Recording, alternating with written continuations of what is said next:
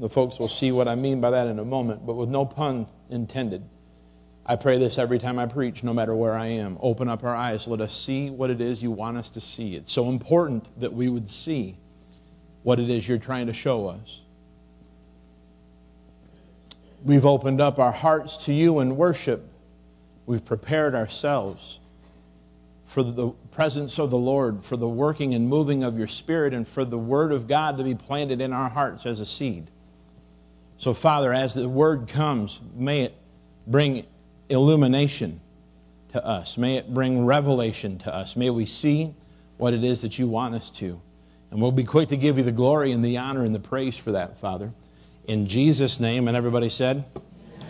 Amen. If you have your Bibles tonight, turn over to John chapter 9, and we're going to mess around here for a while and see what kind of trouble we can get ourselves into. Again, I'm thankful for the Word of God. How about you? Amen.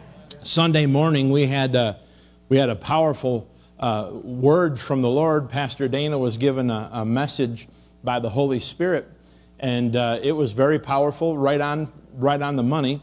I was back at the bookstore, and she was up on the front row, and as soon as the Lord gave me the message, it was kind of a download on what it was that He wanted me to preach. Jamie Kreitz came to me and said, Pastor Dana has a word from the Lord, and I said, she doesn't have to ask, have her go and release it. And it was right in line with what the Lord was talking about. I said, well, this is going to work out just fine. You know, it's a little bit of an eerie feeling when you walk around the corner of the sanctuary and you have zero thoughts about what it is that you're going to say. But before I did, I said, Lord, I'm your mouthpiece, and let any man speak as an oracle of God. So these people showed up to hear something from you, not from me. So you're on the hook. And praise God, He's good for it. Amen. You know, I say this to you often, but my job as a minister of the gospel and the Word of God is to make sure the devil's having a bad day. Amen. I heard one preacher say one time concerning ministry that our job as preachers, our job as Christians is to see God glorified, to see the church edified, to see the lost justified, and see the devil terrified. Amen. That's our job. That's our responsibility. Did you find John chapter 9? Praise God. Father, tonight, let that happen. Let the church bring you glory and honor and praise. Let the church be edified. Let the lost be justified. Let the devil be terrified. Put him on the run, Father, in Jesus' name. In Jesus' name. Amen. John chapter 9, we're going to just start reading here. Now, as Jesus passed by, He saw a man who was blind from birth. His disciples asked Him, saying, Rabbi, who sinned, this man or his parents, because he was born blind?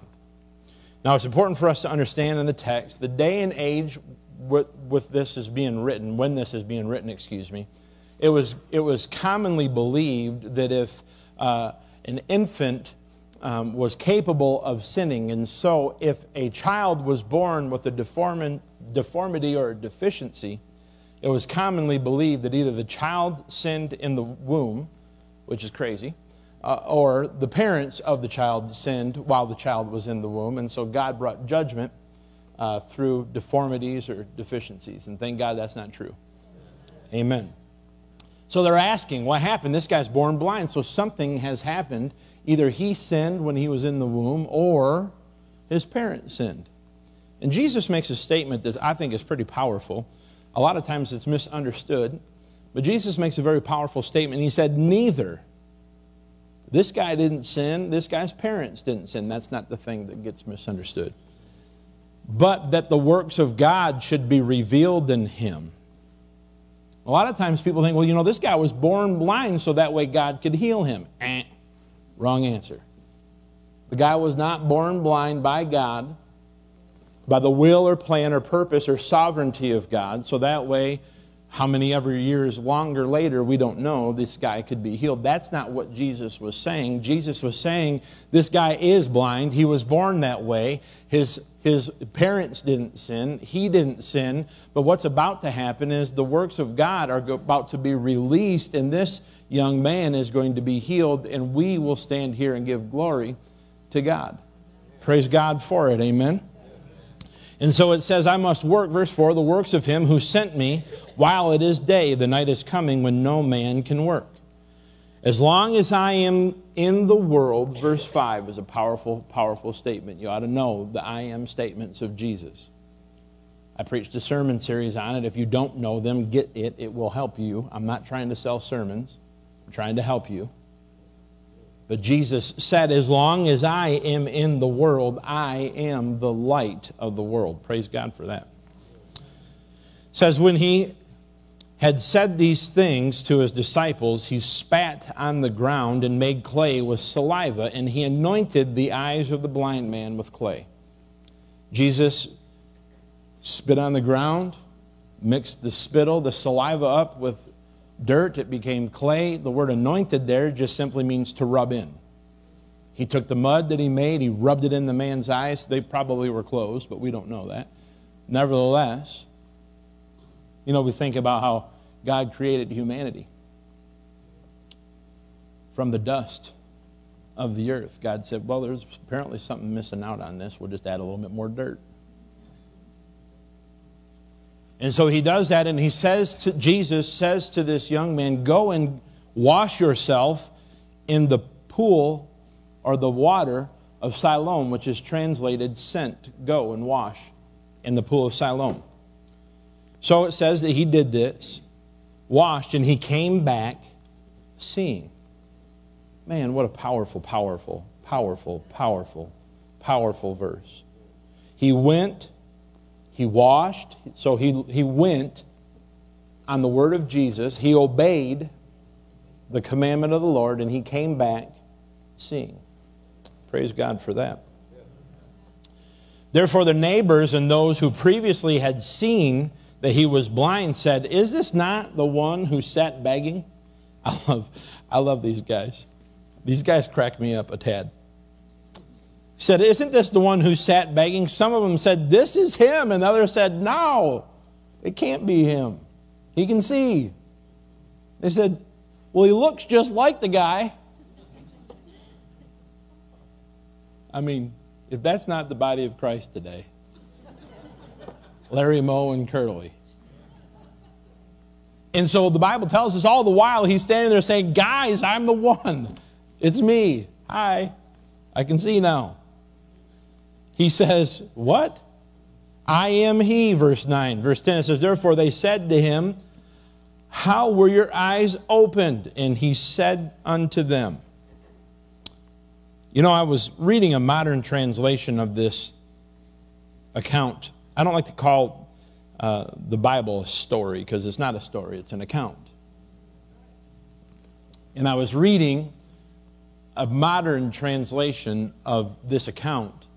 In this next verse, I love what it says. Verse 11, he said, he answered and he said, a man called Jesus. That's the New King James. The Passion Translation said, I met a man named Jesus. But we could preach the rest of our lives on that phrase right there. I met a man named Jesus. How is it that you come seeing, oh, I met a man named Jesus? How is it that God has brought you up and out of whatever you were in? Oh, I met this man named Jesus. Well, how is it that your body's been restored? How is it that your relationships are healed? How is it that you have peace in your mind? Last time I saw you, you were crazy like Nebuchadnezzar. I didn't know if you had feathers or fangs. I met a man named Jesus. Some of you are like, Nebuchadnezzar, feathers, fangs. Just look it up. Just Google it. Lord, I met a man named Jesus. There's some pretty powerful things being said already. He says, I met this man called Jesus, and he made clay and he anointed my eyes. And he said to me, go to the pool of Siloam and wash. And so I went and washed, and I received sight. Then they said to him, where is he? He said, I don't know. They brought him who formerly was blind. Well, you got to circle formerly. Praise the Lord for formerly. They brought him who was formerly blind to the Pharisees. Now it was the Sabbath when Jesus made the clay and opened this man's eyes. We're going to continue reading tonight, but as we're talking about this, I just sensed the Lord speaking to me. And so I want to talk to you in the same manner. Now, one of the most important things that we should do while we read the Bible is ask the text questions and wait for an answer. Ask the text questions. Here's one. Which one am I? Because in a moment in our story, again, I don't like to call it that, but in this account of a healing, we're about to see that the Pharisees, the religious crowd, are ticked. Not a tad. In fact, they're about ready to throw this man and potentially his family out of fellowship in the community and remove them from their relationship. Now, we would think, who cares? God doesn't want big churches anyways. That's foolish. But that's not really what that would mean. What that would mean was you wouldn't be able to buy or sell anything in the community because you had no standing in it. That means you wouldn't be able to get a job because you have no standing in the community. You cannot marry because you have no standing in the community. You have been excommunicated, so your future as this blind man, you came out of bondage. The Pharisees warned those, if you follow Jesus, we'll excommunicate you and throw you out of the synagogue. And he's about to find himself wound up back into bondage. The only thing different is now he can see. But he's out of fellowship, or potentially going to be. So there's a real fear, and we'll address this in a moment. But which one am I in the story? We don't want to even get ahead of ourselves and talk about the Pharisees. How about this? Jesus didn't ask any questions. Jesus moved to do something. Am I of the disciple who says, Lord, how come this is happening? Now, I know that nobody in this room ever says that to God. That is obviously the rest of the folks that go to this church that are streaming tonight by Facebook, but no one here ever says, God, how come this is happening? Or worse yet, God, how come this isn't happening?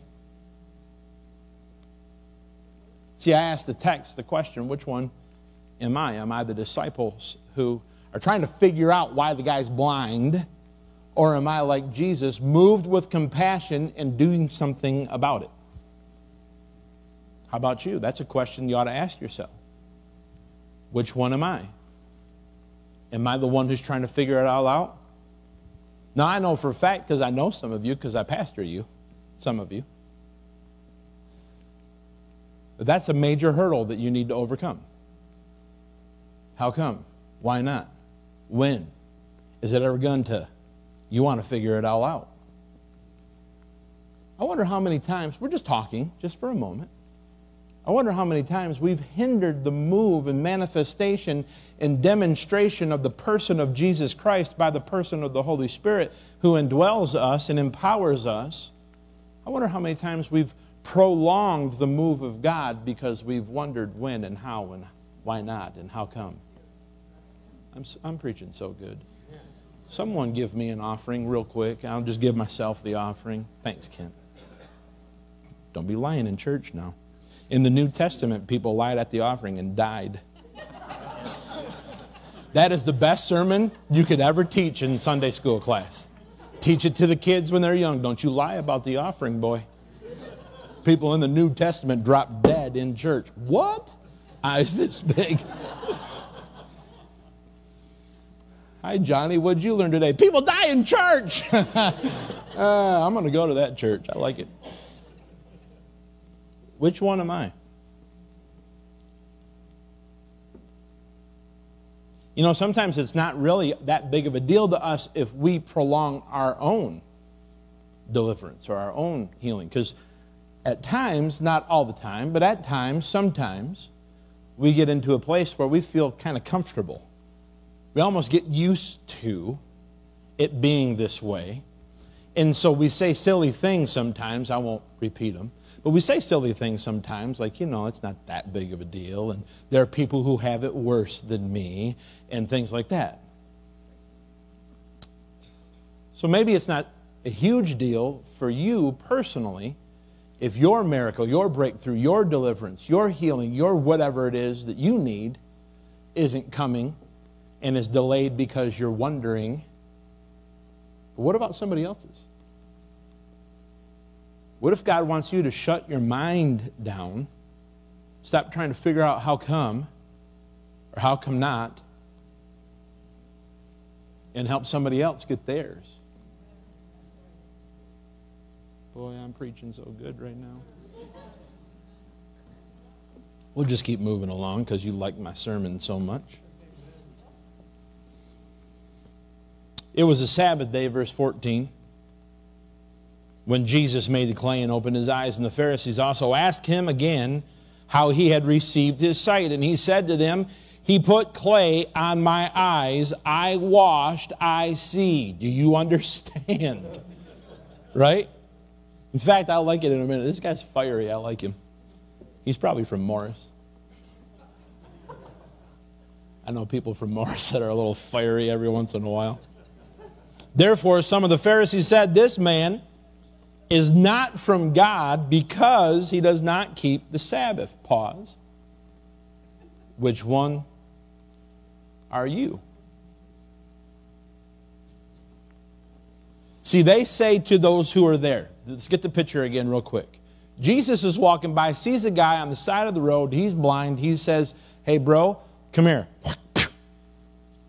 Go wash in the pool of Siloam, come back. All right, got it. Went and did it. He came back seeing. Awesome. So then all these people are looking at him and saying, is this the same guy? He kind of looks like him. I'm not sure. And he's like, guys, hi, it's me. I've been here all along. And so then they say, what happened? What happened to you? I'm in a man named Jesus. Oh, wow. Well, we got a problem. Why is that? Because you just broke the law.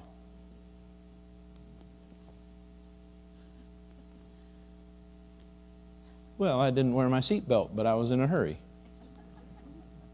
You just broke the law. So they take him over to the Pharisees. See, in the context here, there's a whole community of people who are afraid of these religious rulers. That's why the context of Jesus in John 10, it's a continuation of a statement that Jesus makes. And he says, the thief doesn't come but to steal, kill, and destroy. He's talking about the Pharisees, contextually.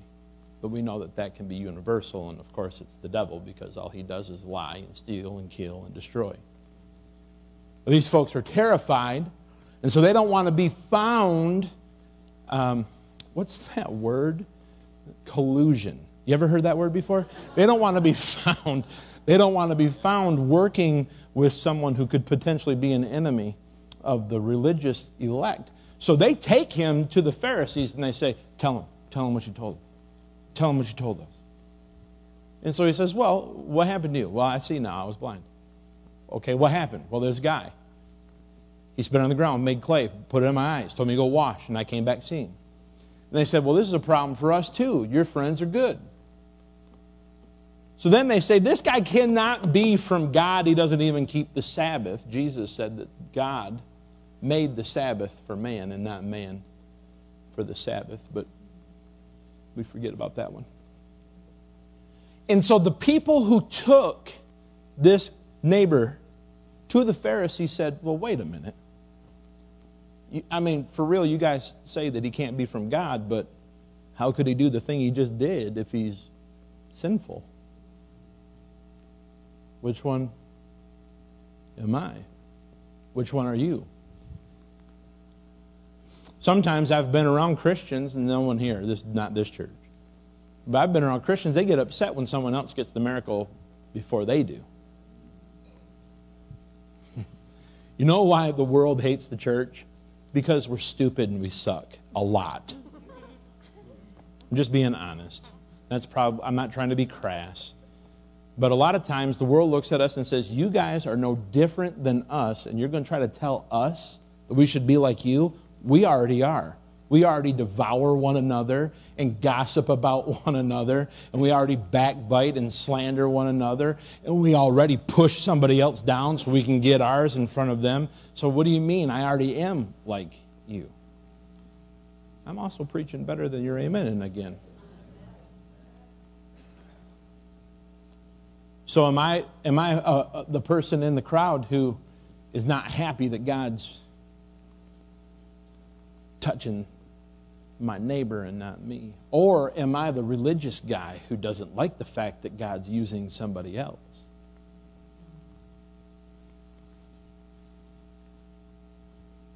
Someone said to me one time, why is it that you don't have a big problem with other people being used by the Lord? And I said, that is my job. It's my job. My responsibility to Jesus is to train you up to do the stuff I do.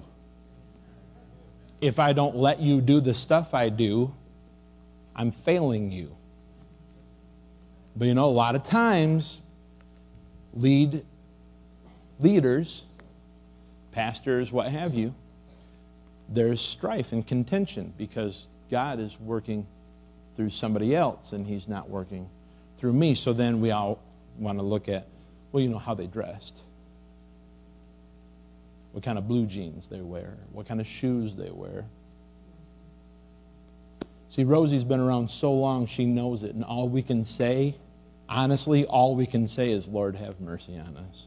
We're so foolish sometimes. I'm probably not talking about anybody in this room, but we've all heard of people that may have had those defeating mentalities or mindsets.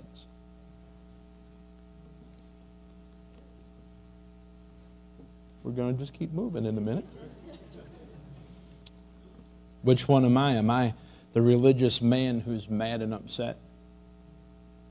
Or am I going to be the one who stands up for the move of the Holy Spirit and says, how can you say that this person's bad? How can you say that this person is out of the will of God? How can you say that this person isn't walking with God when the miracle is the proof of the demonstration of God in their life?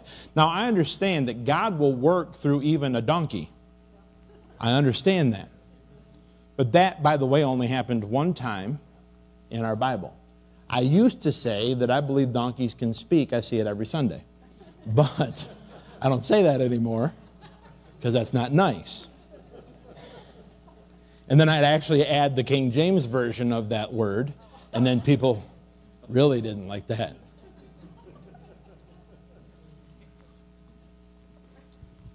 But what happens when it's consistent and potent, and it's not really flippant, but it's more the norm? See, it's not necessarily an endorsement of a lifestyle, but at some point it becomes, this person is walking worthy of the one that called them. So to some degree, it almost does become a bit of an endorsement, because you're not going to get those assignments with the consistency and with the potency and with the regularity of God moving through you with the move of the Holy Spirit, the manifestation of healings, people being born again and filled with the Holy Ghost and set free. You're not going to have God using you to espouse and open up the Word of God to people. That is an endorsement, because there's fruit on the life and fruit on the Word. So are we going to be the person who says, well, you know, I just don't think that a preacher should preach in blue jeans and a golf shirt? Or are we going to be like, I don't care who God uses. Why don't we grab some hands and dance and shout and jump for joy because God just caused this man who couldn't see to see? We get too concerned about looking at the package. Look at the vessel being used. And remember when we talked about limiting God, and I talked about how we can limit the Father and how we can limit the Son and how we can limit the Holy Spirit, in that portion of that sermon series that we ministered on limiting God according to the Word of God, he says they turned me to anger or wrath against them because they didn't listen to me. They didn't follow me. They didn't believe me. They fussed about God's man. They fussed about His plan. They fussed about the provision. They said, some miracle. You can make bread fall down from the sky. How about some meat? I love the fact that God literally buried them in quail. You want meat?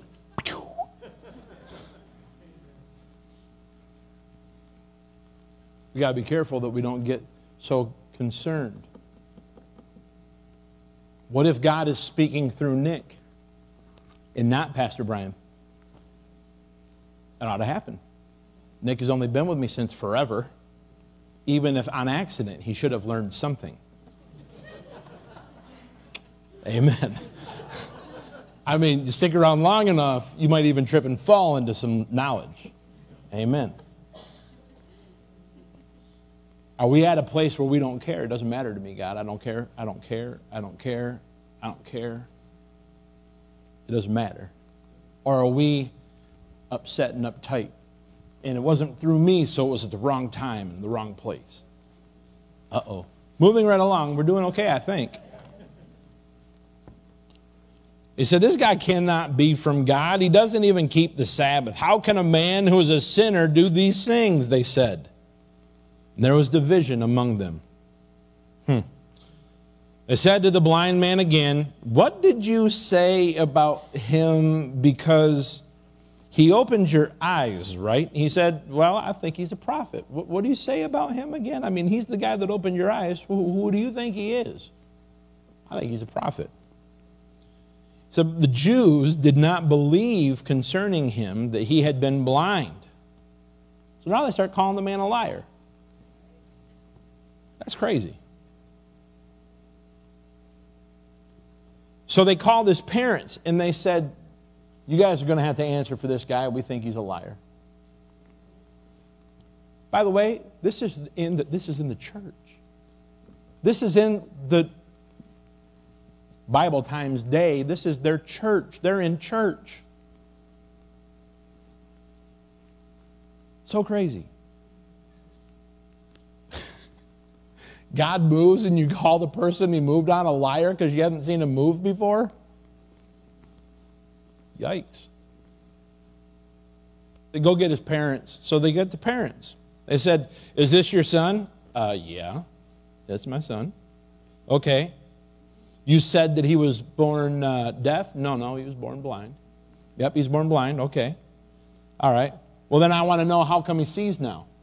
And they said, we know that this is our son. Pretty positive he was born blind. By what means? He said, we have no idea how. We don't have any idea how he sees. I don't know. And how is it that this person opened their eyes? Don't know. Who was the person that opened his eyes? Don't know. And so then the parents, because they've seen it in the church, they throw their kid under the bus. Ask him. He's old enough to answer for himself. In other words, don't you dare say Jesus, idiot. You're going to get us thrown out of this community. That's an interesting concept. The parents throw the son who was born blind and just got delivered by Jesus. He has sight now. They know it's him because, it's his parents. And they don't want to answer. Yes, they don't know, but it moved beyond that. Like, are we done here? This is my kid. He was born blind. Everybody in the neighborhood knows him. Can we leave? No, it's instead, why don't you ask him? We don't want to. And you say, well, how do you know that that's the case? Because it says it right here. They feared the Jews, verse 22. For the Jews had agreed already that if anyone confessed that he was Christ, he would be put out. If anybody confessed that I'm going to follow him. So therefore his parents said, he's of age.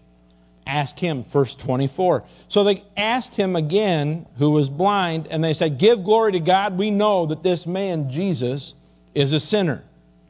And he answered and he said, whether he's a sinner or not, I don't know. One thing I know, that I was blind and now I see. Then he said to him again. I mean, they're just hammering this guy. In church. Don't miss it. In church. We don't believe in miracles around here. Well, sorry. I got one. Leave.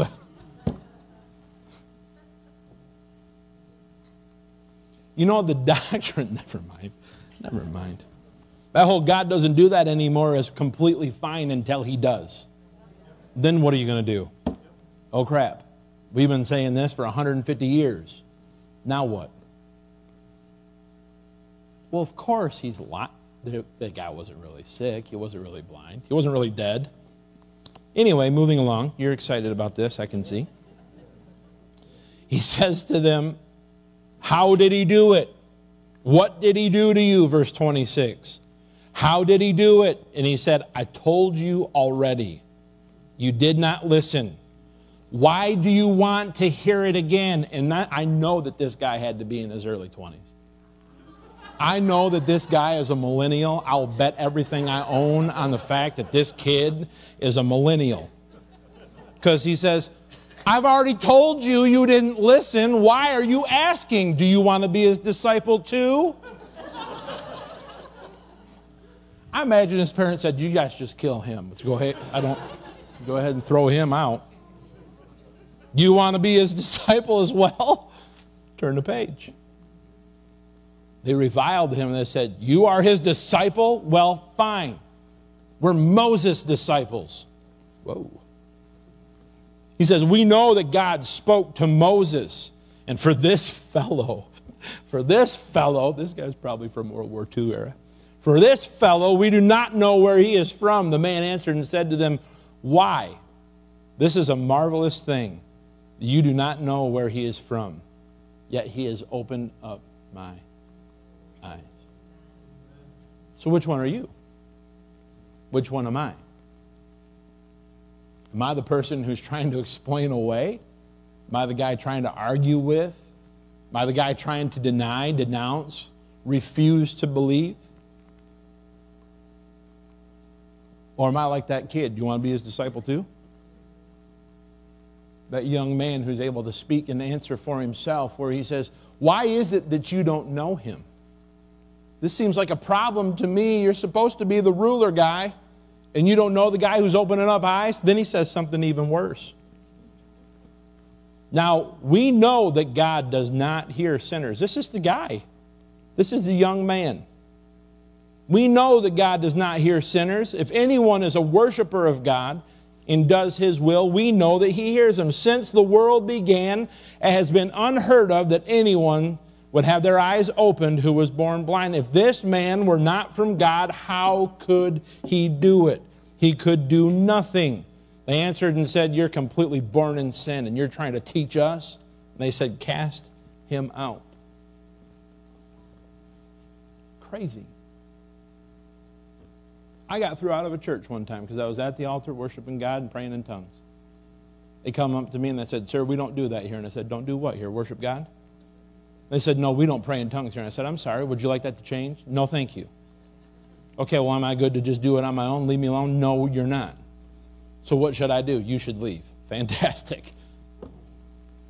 Thank you very much. It's better than causing a scene. Cast him out. I can't get an answer, so just get him out of my face. Don't let anybody see him. Everything's about to come undone and unglued if he sticks around here. Just get him gone. Cast him out. 35, then Jesus heard that they had cast him out. When he had found him, he said to him, do you believe in the Son of God? And the man answered and said, who is he, Lord, that I may believe in him? And Jesus said, you have both seen him, and it is he who is talking with you. Then he said, Lord, I believe, and he worshiped him. Lord, I believe, and he worshiped him. And Jesus said to this young man, for judgment I have come into this world, that those who do not see may see, and that those who see may be made blind. Then some of the Pharisees who were with him heard these words and said to him, are you blind? Are we blind also? And Jesus said, if you were blind, you would have no sin. But now you say, we see, and therefore your sin remains. Jesus tells this young man who's just been excommunicated from a religious group, it's probably the best thing that ever happened to him, outside of meeting Jesus and becoming a seeing man. He tells him, you know, I came so that people who said that they're blind, who said that they needed me, could see. But in my coming, there are people like these Pharisees, these religious folks, that they say, with my self-righteousness, I can see. I don't need anybody's help. And Jesus said they're blind to the truth. But think about what Jesus said at the very beginning to his disciples. I am the light of the world. I've come to shine, to reveal who God is, to reveal who I am, to reveal what God is doing in the earth. I'm the one promised from the very beginning. I'm the one who was the Lamb crucified before the foundation or framing of the world. And yet those guys, as this young man said, why is it that you don't know him? From the beginning of time, no one ever born blind has been able to see. He does this. He can't be a bad guy. You say he's a bad guy. You want me to tell you who he is? I don't know who he is. All I know is I couldn't see. Now I can. The only thing that changed was he touched me. And what is it that they say? Get out. There's a lot for us to look at in this chapter. There's a lot going on. I want to encourage you tonight as we begin to close the service down. Don't limit God and put him in a box. Don't think that God can only work through a guy wearing a shirt and tie. That's not why I'm wearing a shirt and tie tonight, but don't think that God can't work through a woman or through a young person or through an old person. Or don't think that God can't work through someone who's not extremely eloquent in speech and intellectual. Don't think that God can't work through someone who is extremely eloquent and intellectual. Don't limit God. Don't be like the religious crowd that all you do is you're wanting to tout your own self-righteousness. We're the sons of Moses. God spoke to Moses and we're his. Oh, well, Jesus told them one time before Abraham was, I am. They really did not like Jesus. I want to see God move. I want to see the light of Jesus Christ shine in the world. I want to see him shine in this church. I want to see him shine in us individually. I want to see him shine through us. It's not enough that he just shine on us. We have to go out and take him out and allow and cause him to shine on others, and that people would see the light of the world. But I want to encourage you, as we stopped along the way, and we asked some questions, don't be like the disciples who get caught up in the how and the why. Be like Jesus. Be moved with compassion and release the power of God just like he did.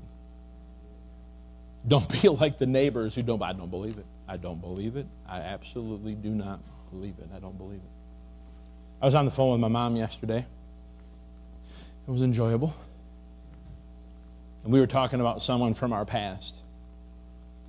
I should rephrase that because that sounds negative, but it wasn't negative. She just said, I ran into somebody the other day, and I said, that's cool. And you know, I wasn't thinking about the person she actually saw. I was thinking about that person's spouse. And the Lord just reminded me of this woman who was so ill. So ill, given a death sentence. I mean, flat out ill. And we knew her. Knew her for quite a few years. She wasn't a heavy woman by any stretch of the imagination, but when it was about to be the end of her life, she was a very, very, very frail, thin woman. She could not eat anything. She was ill. Doctors couldn't figure out what was wrong with her. So the best thing that they could tell her is, you're going to die. Oh, thank you. Thanks for letting me pay you to tell me that. I could figure that out on my own. But anyway, I'm not anti-doctors, but you know, when someone loses all the weight and can't eat anything, it's pretty obvious that they're going to die. It's my medical opinion that you're not going to make it. Thanks, Skipper. At that time, theologically, and I do not want to misrepresent, I don't necessarily believe that they were completely in line with this whole, blabbing it and grabbing it stuff. Is that a fair assumption to say that? I wouldn't think that they were Pentecostal by where they were attending church, and don't know what they even believed about miracles. Don't know what they believed about Jesus. Don't know what their belief was. But I know that there was a person who was brought into Detroit. I actually was in that church service. So not only do I know this person personally, and I can see that she's alive today and not sick like she was, but I was in the church service at the Joe Louis Arena, and I saw her give her testimony. I said, I know that woman. So this is a notable miracle that's undeniable. And she went And, you know, all else fails, we'll just go to church, see if it'll work. It's a pretty good concept. If all else fails, let's pray. Has it come to that? It's getting serious. They're talking about prayer. It must be real serious. They're talking about going to church. You know, the person that God used is not my favorite. Don't like him. Won't name his name. Doesn't matter. Not my cup of tea. Don't like don't like him. Just there's no other way to say that. But I watched with my own eyes and heard with my own ears this woman give a testimony. And people have accused men and women of God who are used with miracles and signs and wonders, that they stack the audience and they put fakers. Well, you can't fake this. I know her. I'm from the neighborhood. You know what I'm saying? Like, it looks like her, except for she's eating now. And she's living, and that's not supposed to happen. And I listened to her give a testimony. She said, all I know is. Sometimes that's enough, isn't it? All I know is, once I was blind. Now, all I know is, I don't know what happened. I don't know how it happened. I can't give you a theological discourse on what took place supernaturally, spiritually. I don't get what happened. All I know was I was sitting there in a wheelchair and I've been given a death sentence, and that is real. And I felt something like fire hit my body and start to burn throughout my entire body, but it didn't hurt. And I stood up out of that wheelchair and I said, I'm healed. And she was. To the glory of God the Father. Not to the glory of a human. And here I am in a church service that I didn't want to be at, listening to a preacher that I don't even like. We can get caught up in who it is and totally miss what it is that God might have for us. Be careful that you don't judge. You come in, you see someone at the door that you don't like. So, well, church is going to be bad. How do you know? Because I can't stand that person greeting at the door. I know it without a shadow of a doubt. That and the usher's breath was bad. And not only that, they're playing that stupid song that I can't stand, and some idiot standing up in front of me. What if someone else in this room needs that stupid song that you can't stand? Maybe somebody else is waiting on us to play that stupid song that you can't stand. And they've been putting faith to the Lord. I hope they play that stupid song that person can't stand, because that's the one I need to hear to get me up out of this pit, to get the anointing on me. Man, stop coming to church for you. This is called pastoring you. Some of you do not like it. You're squirming. My Lord, get him to stop. And I just keep smiling. I don't even know how to smile. I look creepy when I smile. You ever seen... I've seen babies cry and children run when Kent Burrell smiled at them.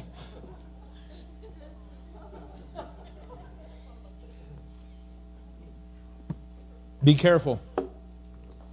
Be careful. Because you can sit there and say, I have a pedigree. I've gone to church for 1,700 decades. This person just showed up. See that row right there? Bless God, that's my row. For real? Well, how about I just move it out of my building? We can get so territorial. What if the person sitting in your row is about to get touched with the Holy Ghost, and you've been shunning him the whole entire time you've been here for 1,700 decades, and God's been showing up every service saying, I just wish I could get your stupid head and your hard heart fixed so that way I could help you. Someone had the audacity to come in and sit in my chair or park in my spot. What happens if they needed it? Be careful that we don't get weird. Remember what I said earlier about the fact that the world thinks that we're stupid? And a lot of times I hate to have to agree with them, but the church sometimes is stupid. We do stupid things that are so petty and don't do anything to build the kingdom. We say, Jesus said that the world will know us by the way that we love one another. I can't stand you, you stupid. Why do you come here? I love you in Jesus' name, brother. Praise God. I'm so glad that you're in the church today. I'm just saying.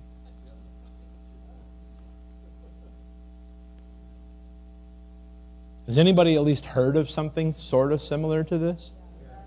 All right, I just wanted to make sure. Lord, as the great Miss Rosie said, have mercy. We need it. I'm not being silly. I'm being real. We really need your mercy. We really, really, really, we get it. We're dumb sometimes. We do stuff that's just so childish. We need your help. We need your help. Have mercy on us. Lord, when we do something like that, let us feel like blind Bartimaeus who cried out, Son of David, have mercy on me.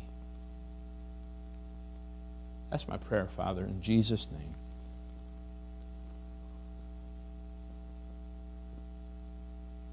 We would release the light of the world. There are many different characters in this account of this miracle. We want to be the ones that were most like Jesus. And we need your help to do it. We need your mercy to do it. We need your strength. Help us get over ourselves and get over feelings that have been hurt or offenses. I pray it in Jesus' name. Amen.